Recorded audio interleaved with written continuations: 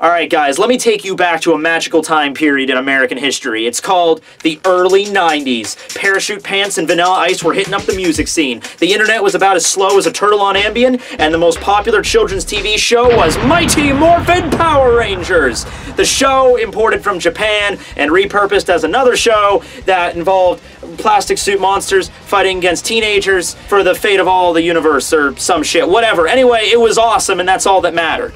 Now, this was the original cast of Power Rangers during Season 1, but during Season 2, there was a little bit of a change-up. The characters of Jason, Trini, and Zack were replaced with 3 new characters named Aisha, Rocky, and Adam. And this is the guy we're talking about today, because the character of Adam Park, the Black Power Ranger, was played by Johnny Yong Bosch. And I would say he is probably the most successful actor that's ever come out of Power Rangers, period. This guy is legit, okay? Now, let me just say, I'm a huge Power Ranger fan, but I admit, when the show was really popular, I kind of missed the boat. You see, Mighty Morphin Power Rangers started airing in 1993, which was the same year I was born, so I missed a lot of those earlier arcs of the story, and I didn't start watching until the 6th season, Power Rangers in Space! Now, despite the fact that Johnny was no longer a main cast member at this point, he left in the middle of the previous season, Turbo, his character still resonated with me in a big way, because there was one episode in Power Rangers in Space where Johnny came back to reprise his role as Adam, as sort of just like a cameo appearance. But this was a big deal for me as like a 5 or 6-year-old kid,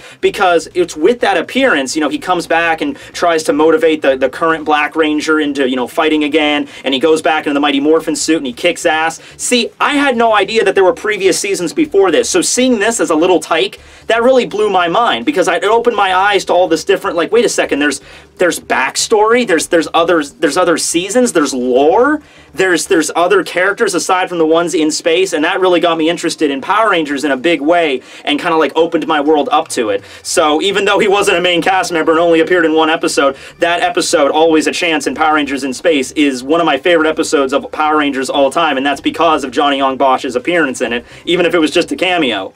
Johnny reprised his role one more time in Power Rangers during Operation Overdrive, during the 15-year anniversary special, where he showed up to lead a team of past Rangers to, you know, help out the current Overdrive Rangers, and that was the last time he appeared on the show, which was a pretty solid reunion episode, given what they had to deal with. Now, it's funny because most people would always say to me that that's like a handy little piece of trivia for Johnny Yong Bosch. Like, hey, did you know that the guy that voices Ichigo also portrayed the Black Power Ranger? But I feel like now in 2017, that's not really a piece of trivia. I'm pretty sure most people are aware of that at this point. If you didn't, well, get on the boat. But the point of this series is to talk about other stuff beyond the voice acting aspect and the things that are obvious. Other stuff that this voice actor has been doing in their life. So let's see what Johnny's up to. Well, he's a musician for one. He taught himself how to play guitar, and he's the lead vocalist and kind of the front man for the band I Shine. You know, in preparation for this video, editing and again writing for it and everything, I was actually listening to nothing but I Shine in the background while I was doing all that stuff to kind of get a feel for their music. And I really genuinely like it. I'm a fan of like alternative rock, like Panic at the Disco and All Time Low and stuff like that,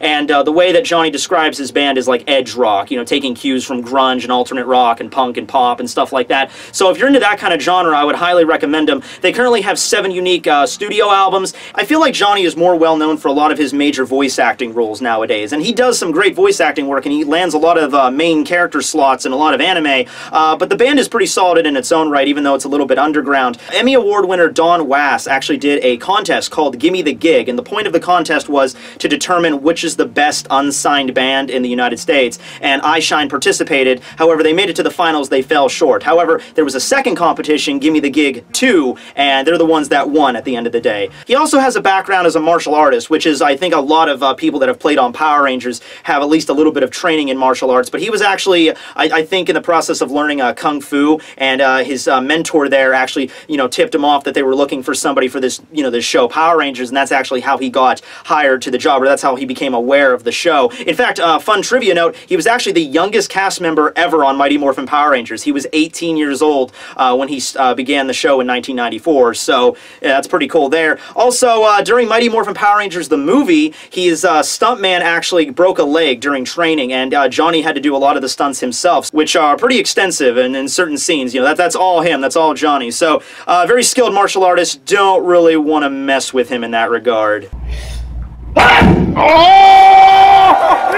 Also, a little trivia note about the movie. Do you remember that scene where Adam gets his new powers and it takes the form of a spirit animal and it's a frog? And he has that scene where he's like, I'm a frog, and it's like, oh yeah, you're a frog, but you're still pretty skilled and all that shit. Johnny himself was the one that came up with the idea of having his character, you know, being disappointed that he's a frog, but I don't care. Frogs are awesome. Finally, moving on to the many anime roles he's had, I don't even know where I begin with this.